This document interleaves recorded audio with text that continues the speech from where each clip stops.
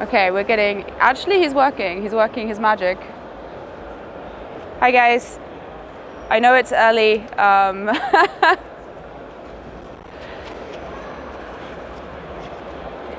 Joanna, get yourself a headset. Get yourself mic'd up. Yeah? Everyone, come, women in crypto. Yeah, okay, we have an audience, thank God. Cool, has everyone, should I just sit? Okay. Huh? I'll go back. So, should I start? I'm doing this for the content. Okay, so hi guys, my name is Zoe. I am one of the co-founders of Crypto Girls Club. We are Germany's largest women in Web3 community, based in Berlin and outside of Europe. So yeah, I'm going to talk about today solving the existential crisis of NFTs and the lessons from our membership launch, which we launched during Berlin Blockchain Week last week on the 12th, and a little bit of lessons learned from that. So that's the agenda for today.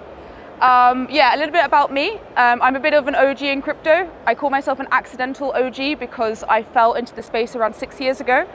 Started off in fintech, realized that fintech is kind of a bit boring, and was really interested by the advancement of Bitcoin technology. I worked for a crypto bank called Bitwala for 3 years and then moved to a centralized exchange. On the side, I really advocated diversity in the space, mainly because there was a lack of women whenever you went to a Bitcoin Stammtisch. I was the only woman in the room. We need to change this, and that was how Crypto Girls Club was born. So yeah, 2 years later, we're about 2,000 members, and we've launched our NFT project just to advocate for more ambassadors in the space and in our community. So, okay, so this is typically everyone's story, or whenever I go to an NFT conference, they always talk about Pokemon cards. For me, this was actually a case, that's actually a Yu-Gi-Oh card in the middle. This is actually the case for me. When I was 12 years old, I got myself hands on a rare shiny Charizard, and then 3 weeks later, it got stolen from a boy at school.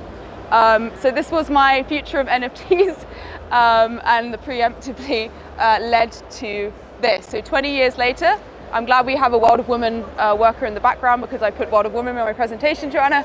20 years later, I ended up being an advocate for collecting NFTs such as CryptoPunks, World of Women, and our very own Crypto Girls Club NFTs. So I think the big question is why? How did we get here? Why did PFPs project themselves in the 2021 or 2022 bull run? A lot of questions about this. And for those of you that don't know what NFTs are, I think you do because you're on the Web3 stage.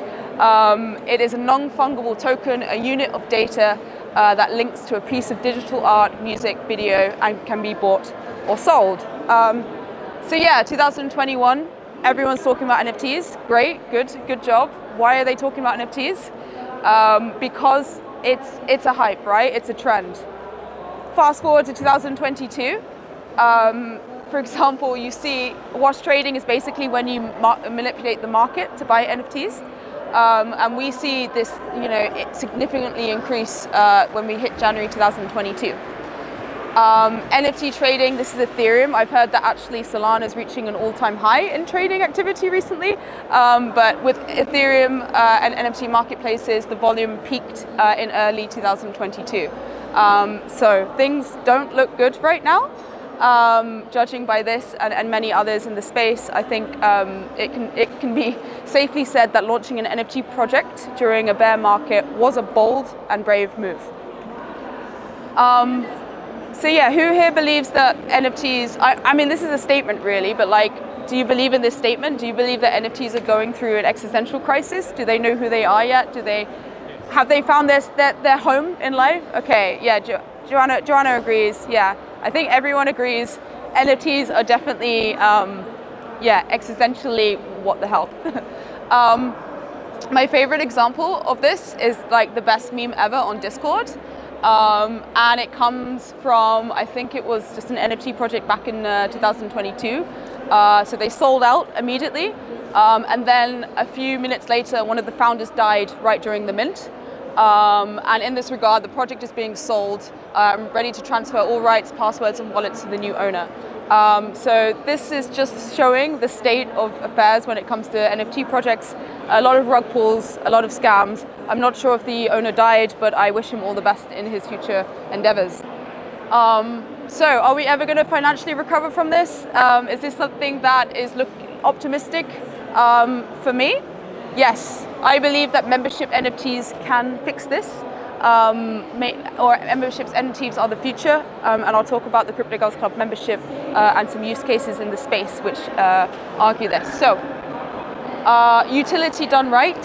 So, for example, pudgy penguins. I'll briefly go over why pudgy penguins are my favorite.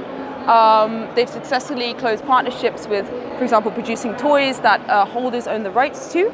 And NFT holders have the opportunity to sign licensing deals to bring their pudgy penguins to life. So this is a case success of a membership done right. We also have Nike for brand loyalty.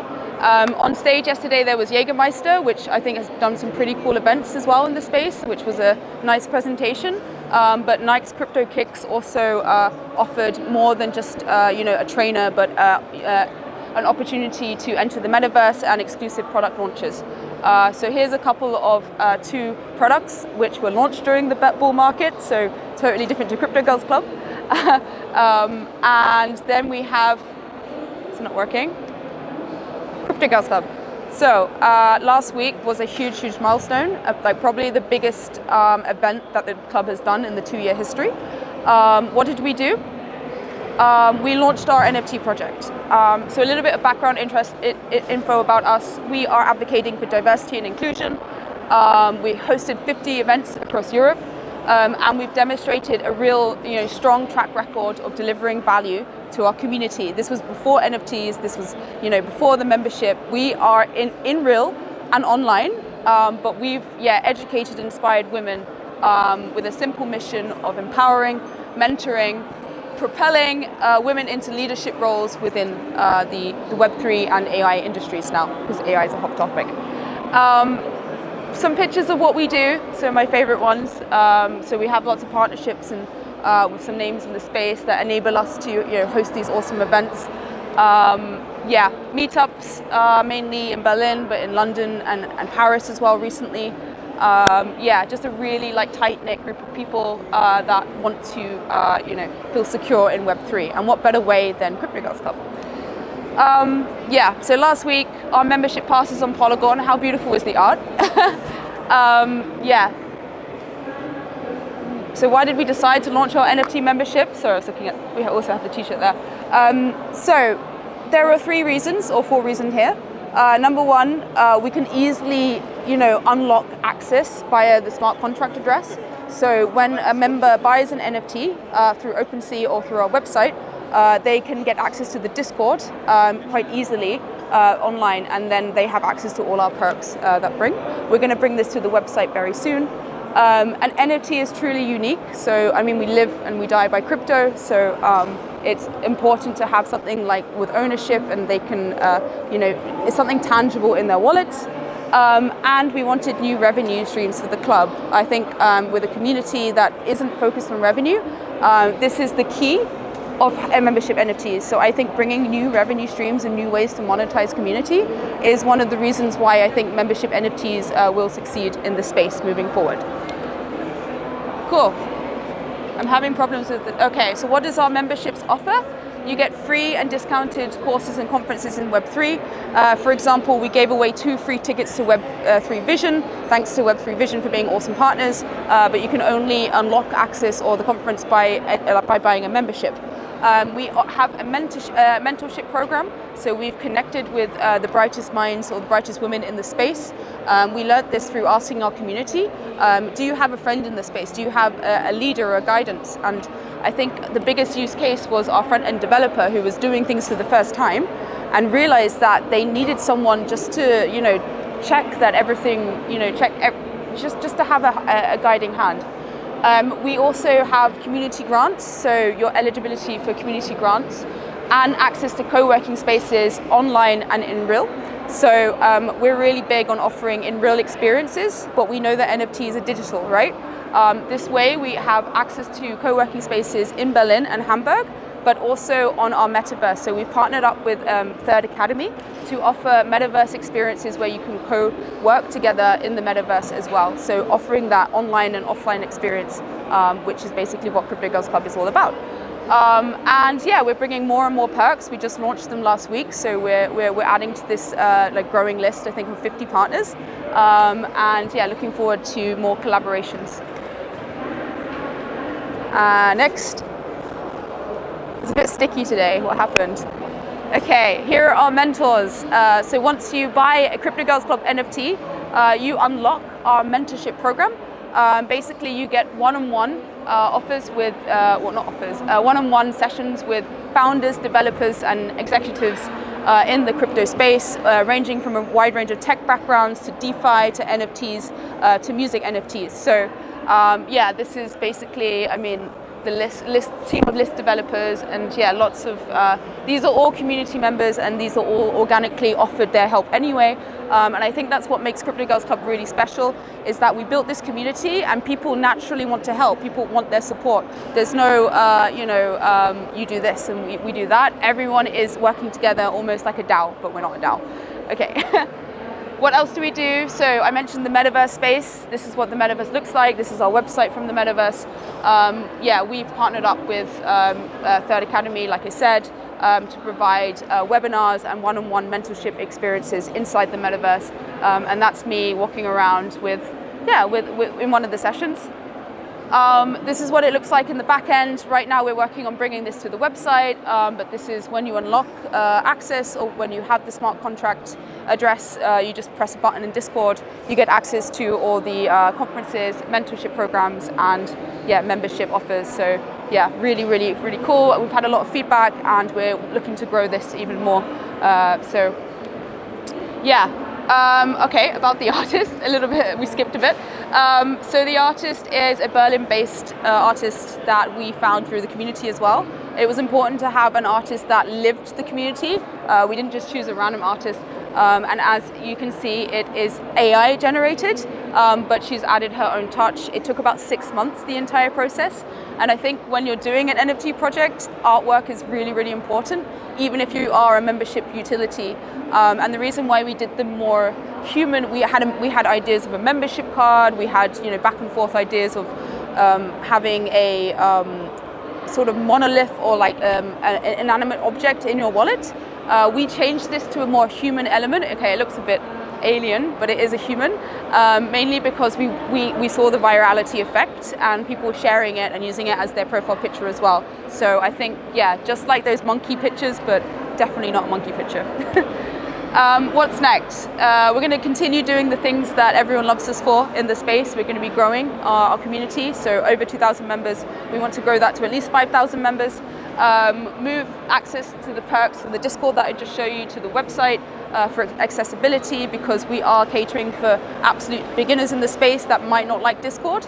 I think there's a lot of people that don't like Discord for various reasons. It's noisy, there's too much. I think during the bull run I had about 50 channels annoying me all day, so that needs to change a bit. And we want to onboard more partners and perks for our community. Cool, so here are my lessons that I learned through the NFT mint. It's only been a week. Can I calculate the success of it? It's ongoing, but yeah, I think the first one is find your evangelists. So what was really, really good about launching the product or the project is that we found our ambassadors really, really quickly. Whether they were tweeting about us, whether they were reposting about us, we saw this. So I think it's one way of encouraging ambassadorship. So find them early and make sure that they, I mean, now our community members are literally invested on a deeper level. And I've noticed this as well, like when they put money towards something, they're 100% more invested than, you know, just attending events and getting involved in the community. They feel like now they own a piece of the project, and that's exactly what we wanted. So that was cool. The second one is choose your chain wisely. With Crypto Girls Club, we're a non-profit organization, and we rely off Polygon for support. So I think choosing your chain, how easy it is, how accessible it is. Maybe everyone's looking like, why didn't I do Solana? Okay, there's a long story there. But yeah, I think Polygon is accessible. Polygon is cheaper gas fees. It's all about accessibility. So yeah, choosing your chain wisely is important. Third one, have excellent storytelling. I think I was quite easy in this because I think everyone knows that women in Web3 is it a story? It's definitely an issue that is in the space, and I think a lot of people talk about it. There's a lot of discussion. So I had this one pretty easy, but yeah, just make sure your story really resonates with your members in the space and the reason why you have the community. That's also important. The fourth one is timing is everything. We didn't sell out, so I think everyone here can buy one right now. But yeah, we are, like I said in the previous slides, we are in a bear market. I'm not going to go on about the existential crisis and how we get through this. We're here for the long-term game. We set up the technology to help us in the next bull run, but this isn't about profits. This isn't about monetization. This is about making sure that we can secure membership for our community managers and make them accessible in the future. So timing is kind of everything. We launched during Berlin Blockchain Week, which was pretty cool. But yeah, if I could do it all over again, probably should have done it 2 years ago. But there's no shoulda, coulda, wouldas in crypto. Either the timing is now or never. So yeah, just go all in. Give people what they want. Yeah, you might have all the ideas, but I think if you really know your community, you know exactly, you've been speaking to them a lot, you've been listening to them, you know exactly what to give them. And I think I should have taken on feedback a bit earlier instead of being like, oh, there's a cool partner, let's do this. I think really listening and getting the feedback on board. And then the last one, yeah, we're still early. We're still super, super early. The technology, we had so many technical issues on the launch day. Even though we had the most simple infrastructure, if you go to our website, you can buy the NFT with a debit card. You can literally buy the NFT with one click using your email address. We thought, okay, this is foolproof, this is surefire. We still had so many technical issues, mainly because I got this from one of the founders of our infrastructure partner. We're just still early and the UX isn't there in Web3. I don't think that's an excuse. I think that's a reason to build better. And yeah, just don't give up, okay? Even though the space is new and young, the tech is also new and young. So that was a learning. Okay, so do I think it's the future? Do I think membership NFTs are the future? Do I think we can see them in schools? For example, if you get an A grade on your coursework, do you get an NFT for getting top marks? When you go to a rave, and I've actually seen this, you get a PO-up for attending the rave, or keeping your friends safe, I don't know. Or like, my mum's favorite book club. Will my mum be using NFTs when she visits her friends around her house and they successfully read a book? I don't know if we're there yet, but I think the future is very bright for membership NFTs, and yeah, I'm hopeful for development. So I have one t-shirt here that left that I want to give away, but the question is, would we do it again?